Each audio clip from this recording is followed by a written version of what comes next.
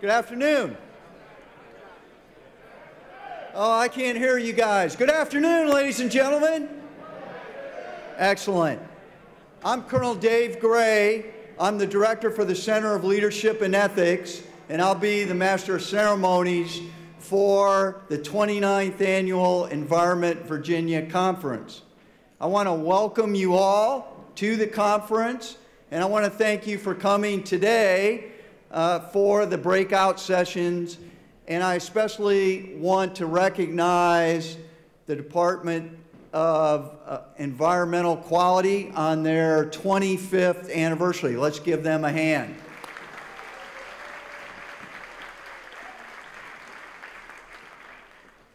We're always very proud to have as our host of this conference and meet with our partners throughout the year to put the conference together. So I'd like to recognize our co-hosts, the Virginia Department of Environmental Quality, the Department of Conservation and Recreation, and the Virginia Environmental Endowment. Please give them a hand.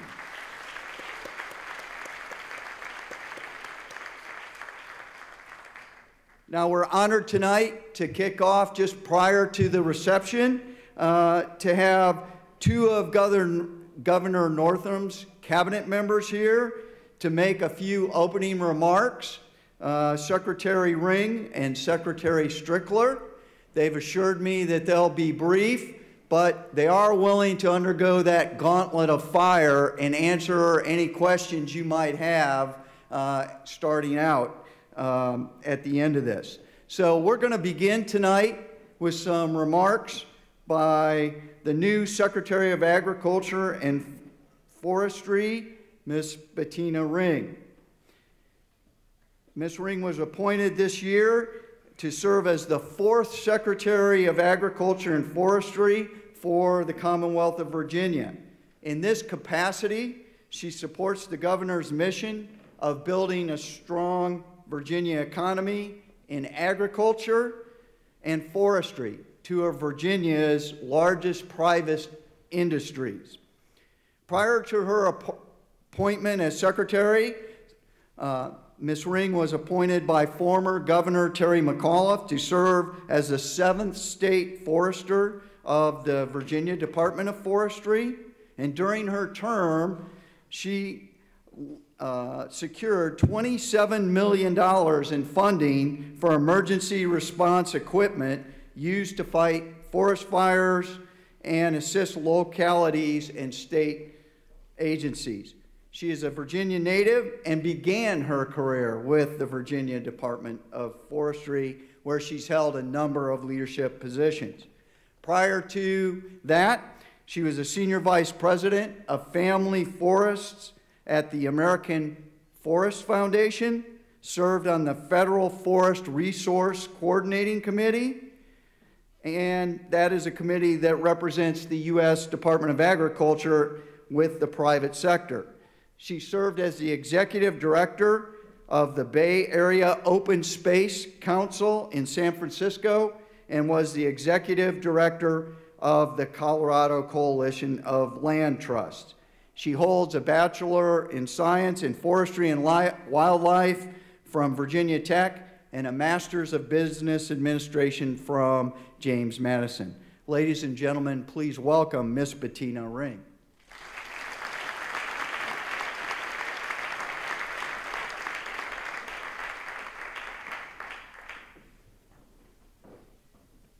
Thank you for that kind introduction, Colonel Gray. It's a pleasure to be here this evening. And I was warned to keep my remarks brief, that there would be a lot of background noise, everyone sort of milling about waiting for the bar to open. But you all are being very well behaved this evening, which will further incentivize me to keep my remarks short as a reward. But it is a true pleasure to be here, to see so many of you turn out this evening and to be here for the next couple days as we show our commitment to the environment here in Virginia and to a robust economy, and how we can work together to work through the challenges that we have before us and to seize the opportunities that are in front of us as well. It's certainly my pleasure to work side by side with Secretary Strickler and his team. And our agencies, the Department of Agriculture and Consumer Services, the Department of Forestry, and the Racing Commission all stand ready and willing to walk hand in hand as we do all that we can to ensure that we have a strong economy. And we'll both be talking about, as well as Governor Northam tomorrow, what that economy looks like and how it truly depends on protection of the environment and our natural resources. But we work so closely together, our agencies, and then Secretary Strickler and I are making every effort to try to meet on a regular basis to make sure that we're walking side by side as we do our work and that we are working in an integrated fashion. Just a few things I'd like to touch on, and it was mentioned that certainly agriculture and forestry, they are our top industries here in the state. Agriculture #1, forestry #3, just behind tourism, and when combined, it's $91 billion annually to the economy and over 450,000 jobs that are really depending on both a robust and sustainable agriculture and forestry economy. As we look at the future, we have some challenges before us, certainly, but we want to continue to promote our great products here in Virginia and our wonderful businesses and keep them healthy, and to promote them both domestically and abroad, because having a healthy economy allows us to have more resources to also protect our environment, and it all goes hand in hand, as I mentioned. We need to make sure that we're protecting, having sustainable ag land and forest land across the state, and that really depends on us working closely with our farmers and our forest landowners to retain that farmland and forest land. And that takes many tools in that toolbox, from financial incentives and tax incentives, conservation easements for those that it works for, and thinking about estate and transition planning and making sure that our landowners and our families have the tools that they need to keep that land in their families, and to make sure that we're recognizing them for the good work that they're doing through programs such as the Century Farm Program and the Century Forest programs. Really lift them up and to lift up those model businesses that are doing a great job of growing the economy and protecting our environment. Making sure that we're continuing to enhance the great hardwood forests we have across the state as we ensure that we have a sustainable pine forest as well. How do we make sure that we continue to restore the diminished ecosystems? And that's one place we work very closely with our natural resource agencies as it relates to longleaf restoration. We have a great story to tell, being the most northern range for longleaf, and we'll have more to share as we continue to expand that here in the state. We have a strong track record of protecting the waters here in the state, and especially the Chesapeake Bay. When we look at our silvicultural water quality program that the Department of Forestry administers, when we look at the good work that we've been doing with the agricultural stakeholders across the state, working closely with soil and water conservation districts and making sure that we have the resources that we need for ag BMPs. We need to make sure that we're continuing to fund that as we move forward, but we need to hold up those farmers and landowners that have been doing a great job. I would like to recognize Greg Evans in the audience, who has been doing such a great job at the Department of Forestry that I recently borrowed him and pulled him into our secretariat. He's been leading our Healthy Watersheds and TMDL project, and many of you have been walking with us on that journey, have been partners that are here in the audience, and we're excited about where we are with this project. And I wanted to elevate the visibility of that project, but also to have his brain nearby so that we could continue to do the great work that we've been doing together. And so I appreciate his leadership and just want to recognize him today for that. I want to share just a quick update, and I know Greg gave a little teaser this afternoon in his session, and there'll be more to share tomorrow. But where we are with this TMDL forest retention project is very exciting, and it really has led to a decision by the Chesapeake Bay jurisdictions this past December that credits conservation in the TMDL for the first time ever and for the first time in this country. So we're pretty pleased with that, and we had made some great progress working with our partners at Farm Bureau and elsewhere to work with Delegate Hodges and the General Assembly and his colleagues to be able to advance and address some land use issues that we've had, to be able to strengthen our opportunities to retain forest land. And we look forward to working with Senator Hanger and others in the Senate to really begin to address the financial aspects as it relates to land use and some of the challenges and barriers we have in front of us. We're excited that the third phase of our project was just funded by EPA, and this Friday we hope to hear from the U.S. Endowment for Forests and Communities that will also be receiving additional funding from them. We're happy to report that we're going to be able to focus on, because of this additional funding, 3 areas: working with 2 communities within the Rappahannock River Basin to undertake a complete review of comprehensive plans, policies, and zoning ordinances with the goal of revising them to stimulate forest land retention while also achieving economic benefits, and then share what we've learned with other jurisdictions within the Chesapeake Bay watershed. Working with the private financial sector to develop and test a financing model that will aggregate demand, reduce the transaction complexities, and structure a return on investment that will enable us to achieve the scale that we need as it relates to forest land and farmland retention moving forward. And tomorrow we have a panel where we'll be discussing this in more detail. And collaborating closely with the Chesapeake Bay program work groups to make sure that we're doing all that we can to institutionalize the lessons that we've learned. How do we create a new paradigm moving forward? How do we think about these conservation and economic goals and how they're intertwined? So tomorrow you'll be hearing from Governor Northam. He's excited about being here, being back at VMI, and he's going to be sharing a bold vision that he has and some new initiatives that are in front of us.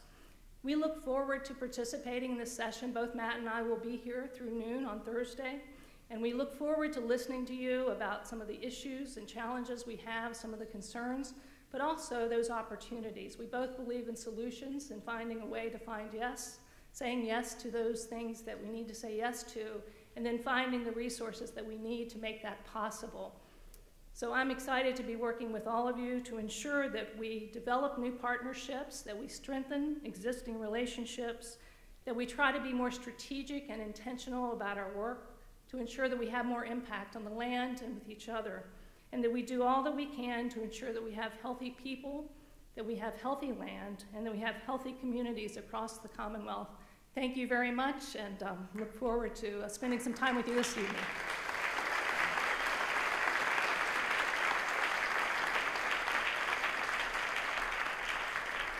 Thank you, Secretary Ring, for those great remarks. We are so fortunate also to have Virginia's newest Secretary of Natural Resources, Matthew Strickler, here with us this evening. Prior to joining the administration, he served as Senior Policy Advisor to Democratic members of the House of Representatives Committee on Natural Resources. Originally from Lexington, Virginia, welcome home, Matt graduated from Washington and Lee. I was going to say some other university, but Washington and Lee University next door, and holds a master's degree in public policy and marine science from the College of William and Mary and the Virginia Institute of Marine Science. He was a NOS Marine Policy Fellow in NOAA's Office of International Affairs in 2007, and worked on Senator Mark Warner's successful 2008 campaign. Immediately prior to his time on Capitol Hill, Matt worked in the Virginia General Assembly as a legislative assistant to then State Senator Ralph Northam. Ladies and gentlemen, please join me in welcoming Matthew Strickler.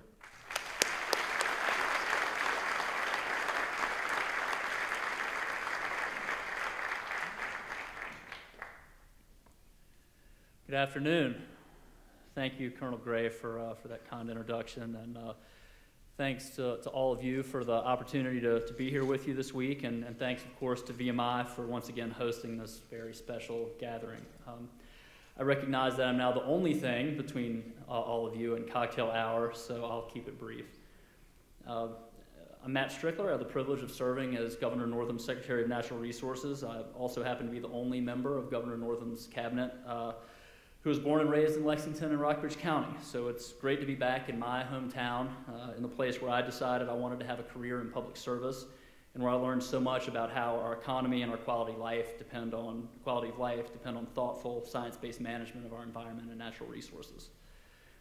I was fortunate to have great teachers growing up at Lilburn Downing Middle School here in town, as well as Rockbridge High, and Washington Lee. And of course, my parents, Doris, who is not able to be here today, and Mike Strickler, who's standing right over there. Thanks, Dad.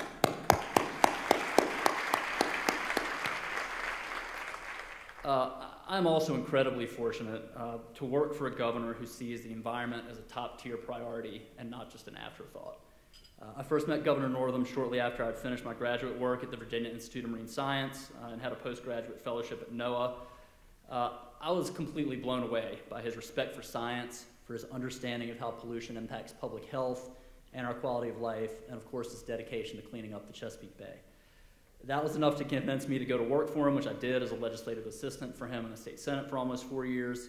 And the folks at DEQ have heard all this on Monday when I was talking at their event, but it was clear that he had the qualities you really need to become a true political leader. And I thought, you know, if we could ever get this guy elected governor, imagine all the good we could do for Virginia's environment. And so here we are.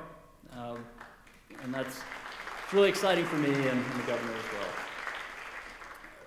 I can't tell you how excited I am for the opportunities we have over the next several years working together and including implementing some of the legislation we negotiated with the General Assembly this past session. Bills the governor signed will dramatically increase energy efficiency and the use of solar and wind power in the Commonwealth, chart a course for cleaning up leaking coal ash ponds, and enhance the Department of Environmental Quality's ability to stop pipeline construction activities that are damaging the environment. Most of the good material that I wrote for this week is going to be in the governor's speech tomorrow, so you're left with this. And I don't want to give away all the themes of his keynote address, but I will say that the governor's laser focused on tackling big conservation challenges like bay cleanup, land conservation, and of course climate change. He believes that doing that is going to make our economy stronger, not weaker, and will continue to foster the growth of industries that are producing more of the goods and services people want with less of the pollution they don't want. He believes the level playing field created by sound environmental rules has increased demand from consumers and businesses for environmentally friendly products, from food to transportation to energy to building materials, and that's helping us find better ways of doing things, driving innovation and creating jobs. And he believes that Virginia can and should be a leader in showing that an economy based on the concept of sustainable economic development, development that meets the needs of the current generation without compromising the ability of future generations to meet their own needs, is within our grasp. So I'm excited to work with all of you to help implement Governor Northam's vision for a cleaner, more productive, and more resilient Virginia. I'm also excited about the great team we've assembled in Richmond, including, of course, Secretary Ring, and a couple folks on my team that I want to acknowledge. Ann Jennings, my Deputy Secretary, who is over here. Ann is fantastic, is a font of knowledge on everything related to the Chesapeake Bay and our oceans and coasts in particular, and could not do any of the work we have to do in that important area without Ann here. So also would like to recognize Angela Navarro, our other Deputy Secretary in the office.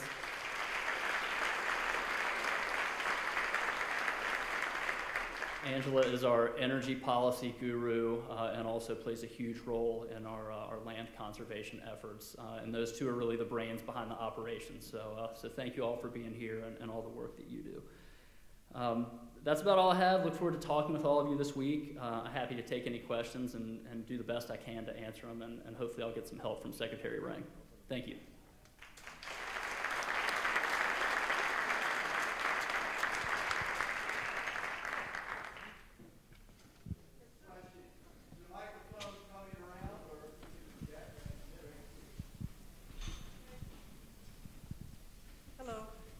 My name's Nan Gray. I'm a licensed professional soil scientist.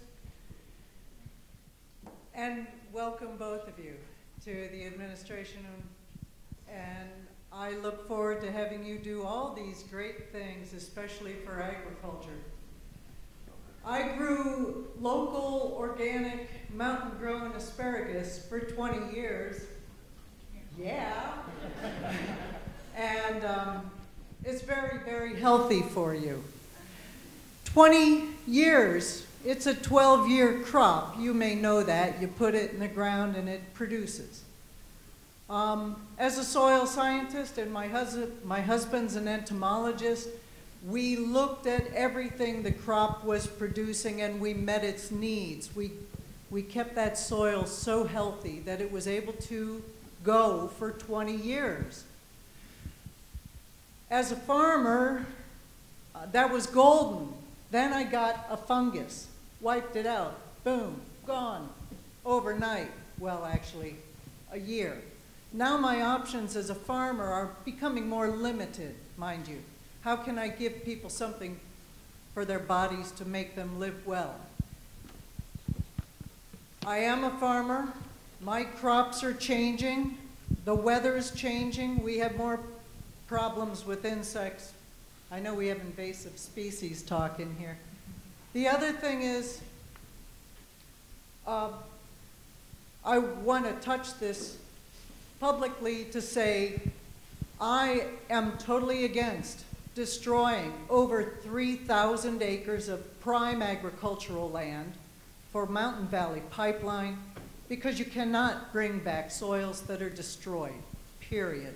So justify to me how when 2050, the year 2050 comes around, and we have over 9 billion people to feed in this planet, why would we do something like destroy productive prime agricultural land? And as you know, prime agricultural land is just as important as prime forest land. We must not destroy this land. It's a bad trade-off. Broken soils are dead soils. You keep the soils whole, you'll have prime agricultural land that you can use for many, many, many generations. Thank you.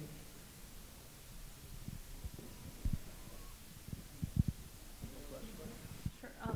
So we're going to sort of split this up. I'm a big believer that it all begins with soils, so I would love to talk to you about soils, and I appreciate your work in soils.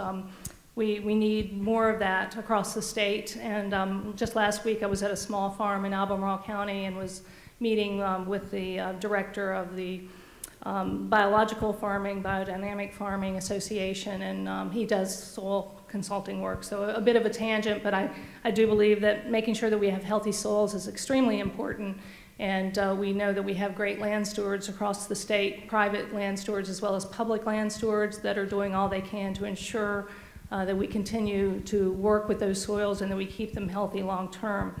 We're trying to look at, and Matt's going to address more of your issues around linear mitigation. We are trying to look to the future and make sure that we have productive farmlands across the state, and it takes, again, various tools to be able to make that happen.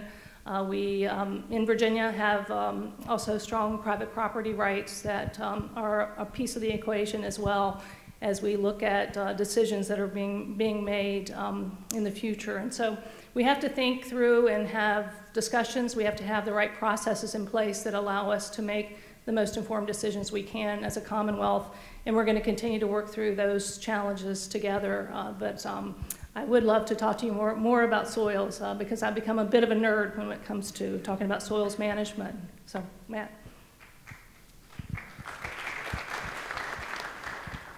Nan, thank you for your question. You know, these pipeline projects are very challenging. They're challenging for me, they're challenging for the governor, and I know how challenging they are for many of the people in this room who are environmentalists, and obviously for the people whose lands they're proposed to cross. You know, I want you all to know, and I know I've talked to a number of you in this room about this, that we as a Commonwealth and Governor Northam is personally committed to doing everything we can that's within our purview to make sure that these projects, if they go forward, are not having negative impacts on Virginia's environment. We pledge that to you. We'll continue to work together with you all on that shared goal. Secretary Rang mentioned mitigation. The previous administration negotiated and we have signed off on tens of millions of dollars of mitigation funding for the forest fragmentation impacts in particular that we're going to put towards projects that will enhance Virginia's environmental quality.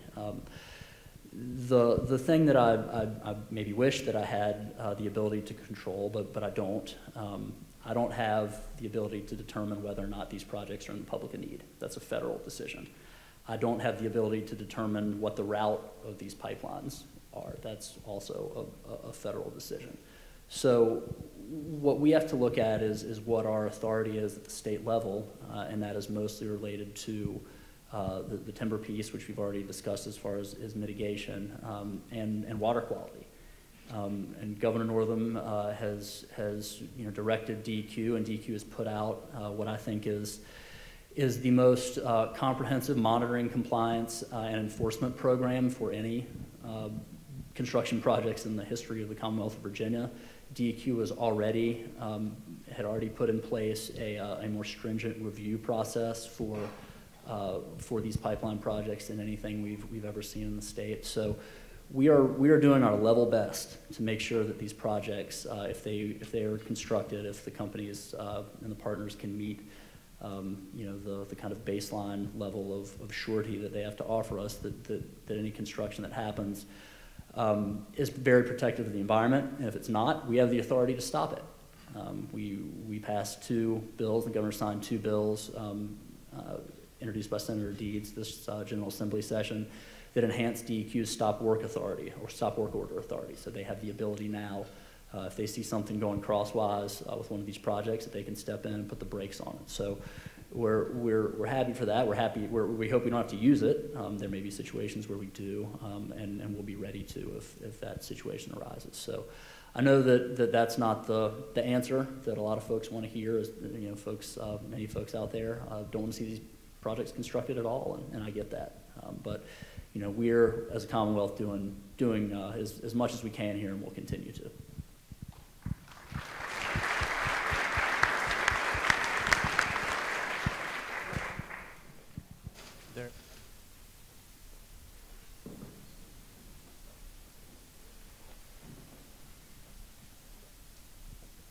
I just want to speak to the broad swath of environmentalists here. I include myself among them. I'm in Spotsylvania County, and S-Power has proposed the 12th largest solar power plant, half the size of Manhattan, right around a neighborhood. Now, we want to make sure that the State Corporation Commission, and I'm a respondent there, and have asked them to put on environmental conditions. And I hope everyone from the governor's office to DEQ to the Spotsylvania local governing agencies will make sure that no Virginians are harmed. How? 1.3 billion gallons out of a local, already shaky aquifer. Our solar expert says will take away the drinking water from thousands of people in Spotsylvania County. The soil, think about it, over the entire city of Fredericksburg, laid bare with stormwater. All of this has to be mitigated ahead of time. This is not a Walmart coming in. Unfortunately, when we're talking about the smaller solar sites, this one contains all of the 74 solar sites already in Virginia. That's how big it is.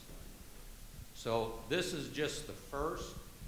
This probably won't be the last, but this gives all of these governing agencies a duty to make sure that this is environmentally safe and that the water is not going to evaporate, that the lake I fish on is not going to have its springs impaired, which our expert says it will if they do take that kind of drilling well out of the aquifer. So that's just one of the issues.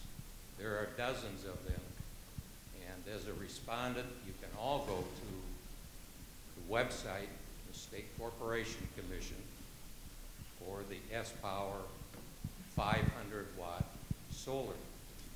And this is a precedent now. This is a precedent setting. This is the first solar of this size on the East Coast. All of the other solar power plants are miles away from individuals in the Southwest in the U.S. This is the first on the East Coast. And so I plead to all the individuals involved, and there's many here, and I've spoken with many of them, and I appreciate your time. But I hope you will take the time to read my request to the State Corporation Commission to put on conditions to keep people from being harmed. And we look to you, Matt, all of your office, and all of the agencies in the state to make sure that if and when this goes through, that we don't have an environmental disaster. 1.8 million solar panels are involved, and I want to know when they're spent or they're broken. We've had a hurricane and 2 tornadoes right in that area, taken down many of the trees and harm my own neighborhood. Think about what happens when the solar panels aren't impacted by that kind of a weather event. Look at the pictures in Puerto Rico and so on. You'll see the impact. So we have to have plans ahead of time to make a big company and make the company who wants to buy that power, Microsoft, aware of these dangers and make sure that there is no adverse environmental impact. And thank you for your time. Thank you for that. I can just respond briefly. As you know, and some in this room may or may not, the State Corporation Commission is an independent government agency. The governor doesn't dictate to the SCC how they do their job of utility regulation. That said, the issues that you brought up of groundwater and stormwater are at the forefront of our mind, at the forefront of GEQ's mind, and subject to their regulations for any development projects of this kind of scale, and that includes renewable energy. We love wind and solar. The governor loves wind and solar, but we certainly want to make sure that those kinds of projects are constructed in an environmentally sensitive way as well. So thank you for that, and we'll be on top of it.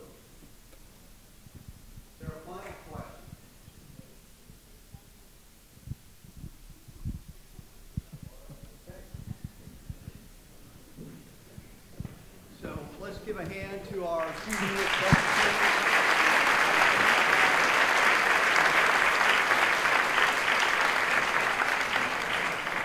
So on behalf of the superintendent, our Corps of Cadets, and our staff and faculty, I'd like to thank you again for coming and opening the conference with some great insights about the environment and the way ahead. We thank you for coming here.